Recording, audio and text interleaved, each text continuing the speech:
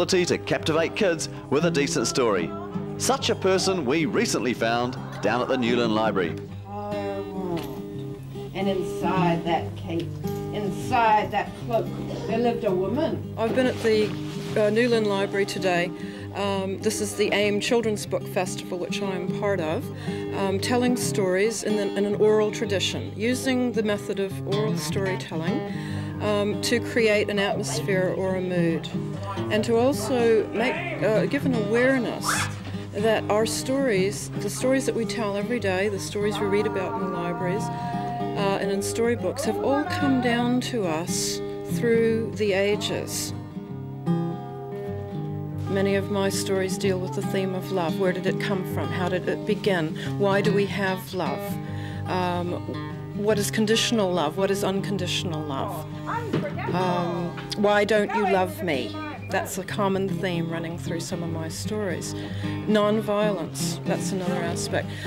Children are all asking these questions all the time. Who am I? Where did I come from? Why am I here? Why can't I go back to where I came from? Why was I ever born? Where am I going to go after I die?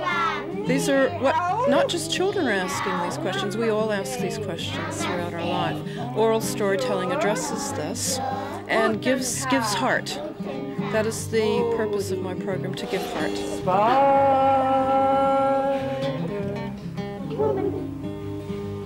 began to spin and spin and spin and spin like she never spun before. As soon as I begin using sound and rhythm and noises and telling stories, and the puppets come out, and the puppets are very non-threatening.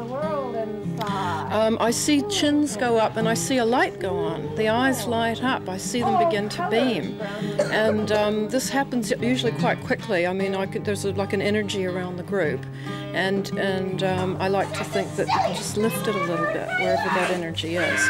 And so it's quite physical. Like I said, you actually see the faces become quite luminous and beaming and begin to chant with me, rap with me, sing with me, make all hand movements, snap their fingers, clap, whatever is happening, they begin to take part. And so suddenly it's not just me telling a story, the whole group is storytelling, and that's the true magic behind the technique of oral storytelling.